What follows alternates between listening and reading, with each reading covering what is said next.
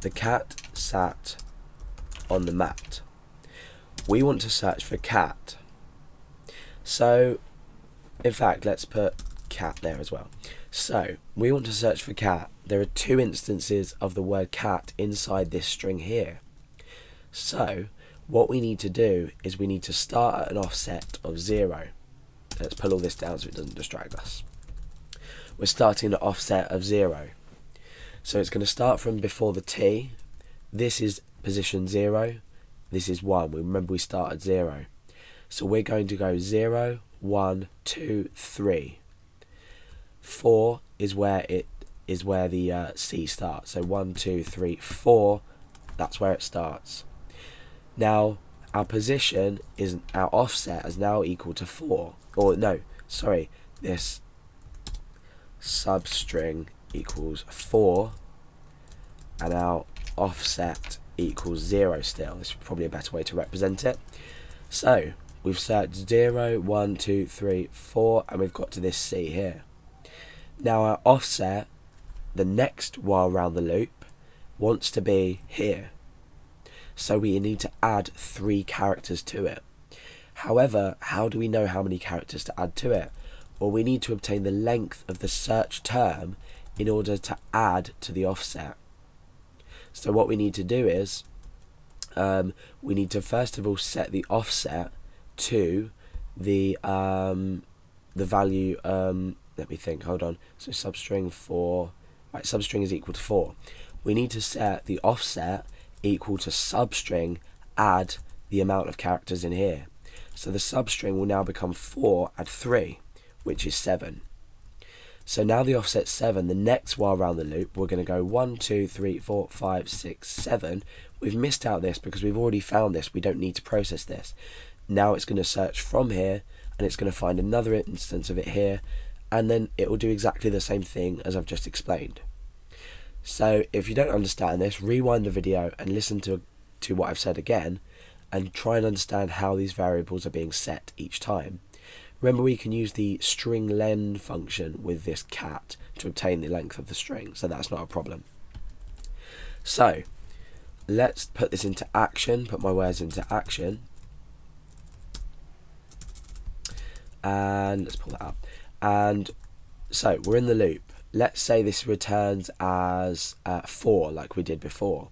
So remember, it was 4 characters.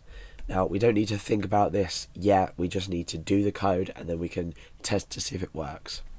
So the offset is now going to be equal to strpos add, and we need to add the string length of the search text.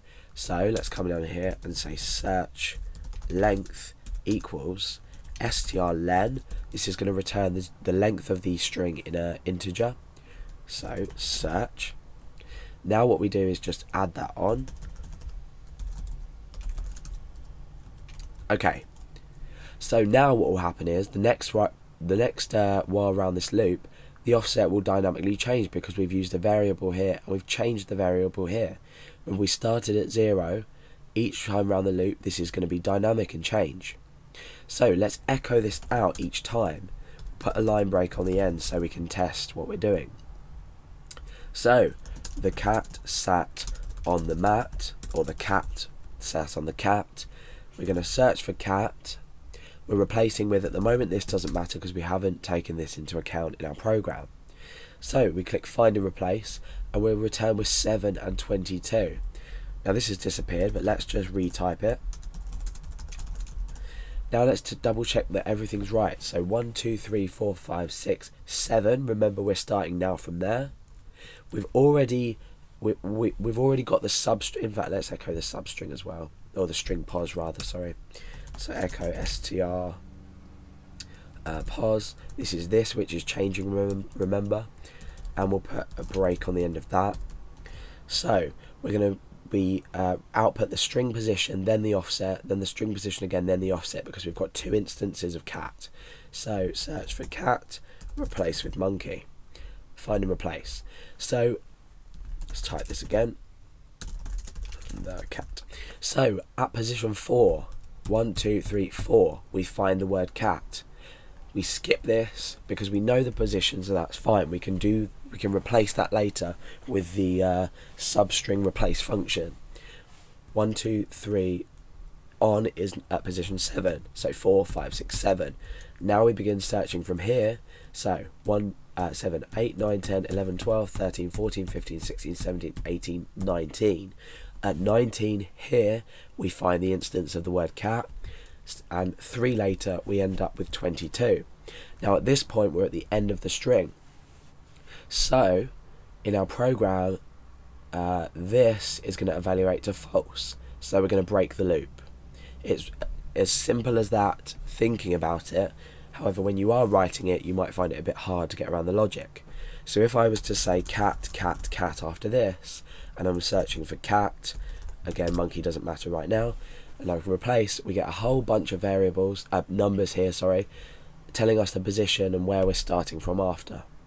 The same if I was to just type monkey, search for monkey and replace with cat, for example, find and replace, oh,